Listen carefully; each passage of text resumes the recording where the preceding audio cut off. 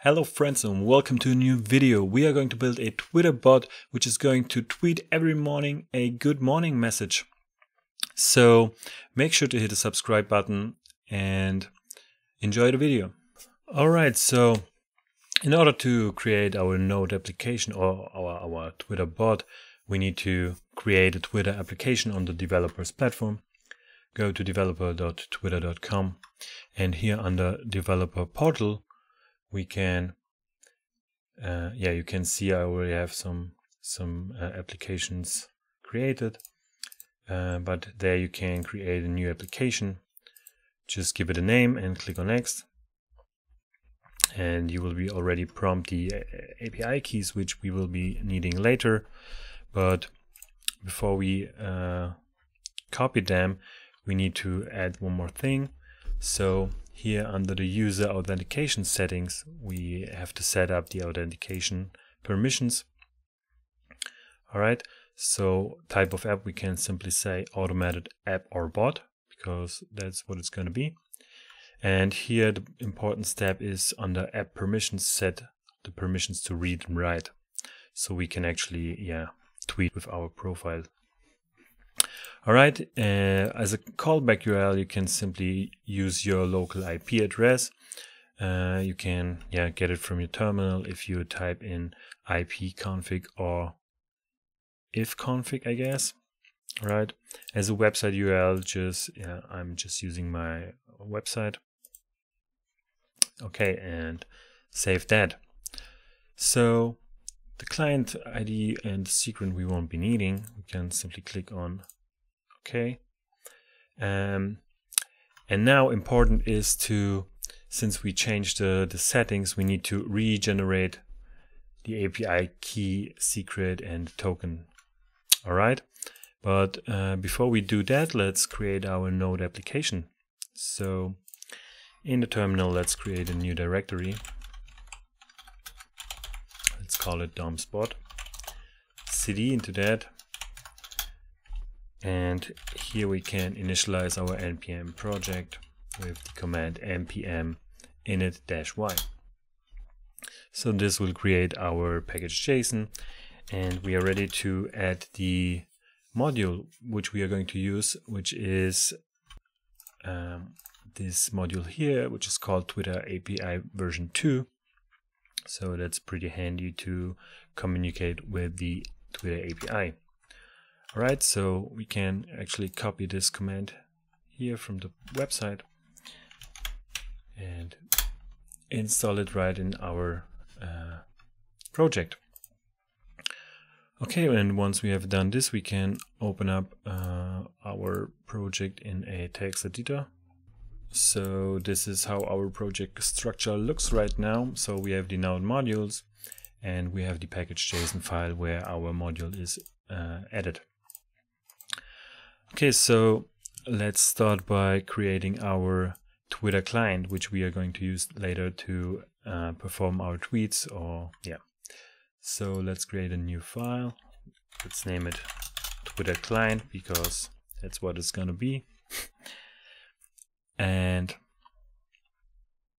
here we can say, here we can require the module and say const Twitter API require Twitter API v2.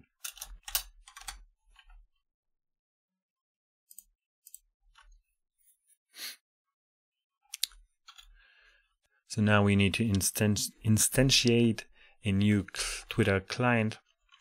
Let's say client is new Twitter API client. Here inside we now need to pass the keys and the tokens. So let's prepare that. We're going to need the app key, app secret, the access token, as well as the access secret. So back in our dashboard of the application, we now can regenerate the keys and copy them into our application.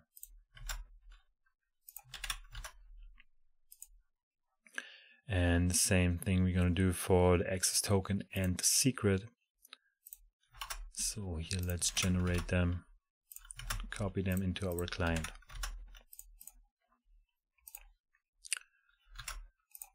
Alright, and now before we gonna export this client, we have to say that we want to use the read-write permissions. So create a new const called rw client, which is going to be the client with the read-write permissions. And now just simply export it just like that, so we can use it in our Node application. Okay, so this looks good. So now we can create our index.js where all the magic is going to happen. And the first thing we're gonna import here is the Twitter client which we just created.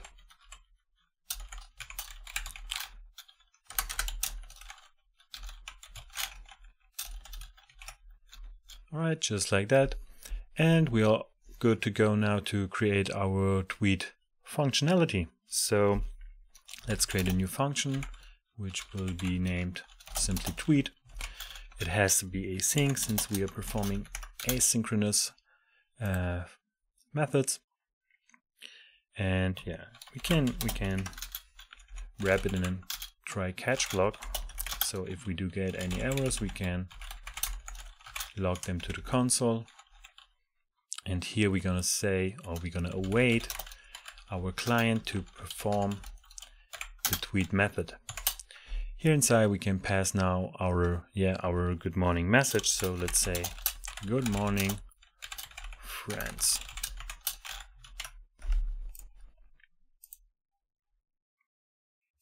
Alright, and the last step we need to add is we actually need to call the function. And yeah, let's test that. We can open up the terminal. Here we say node and select the file which is index.js and hit enter. And as we already don't get any errors, we can be sure that this worked. So let's check my Twitter profile. And as we can see, we tweeted good morning friends. All right. So this is the first step. We created the functionality to perform a tweet, or to create a tweet, to perform a tweet. And now we want to make this tweet happen like on a specific time. So for that we can, let's comment it out.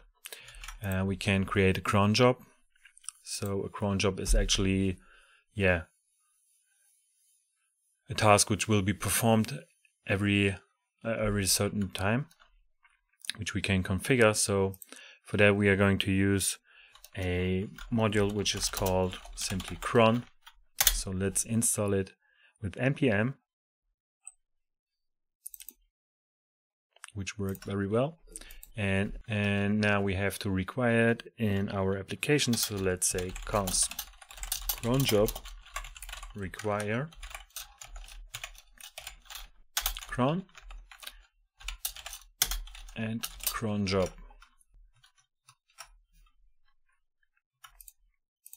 So this is the cronjob method, and now we can create a new job, which is let's say new cronjob.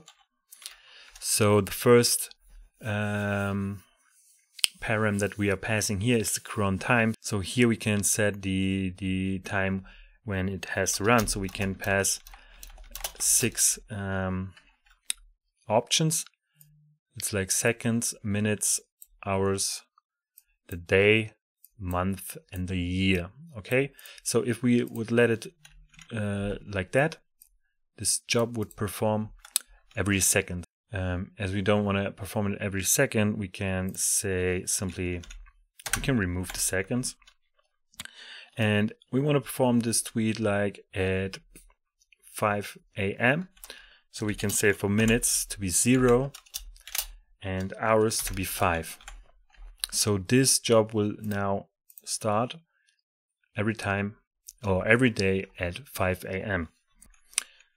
All right, and as a second param we can pass a callback function, and all we got to do here inside is to call our tweet method. All right, and the last step we need to do is actually to make job start. And yeah, when we run the application now, nothing is going to happen because yeah, our job will perform at 5 a.m. in the morning. Yeah, so in order to test it, we can now change these settings here to perform this job every minute. So let's set it to this options, and let's start our application. And now we have to wait a minute and wait a second. Let's add a console log so we can be sure that our cron job is running.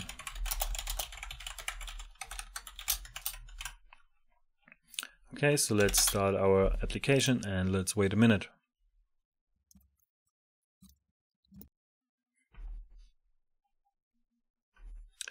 And there we go. So we logged cron job starting, and yeah, we don't get any errors. We could actually add something like a success log, but let's check our Twitter or my Twitter. And there we go. There is our tweet. So our cron job works perfectly. And yeah, that's it. So I really hope you like this video, and I hope you can do it by yourself. And let me know what you think. Did you like the video?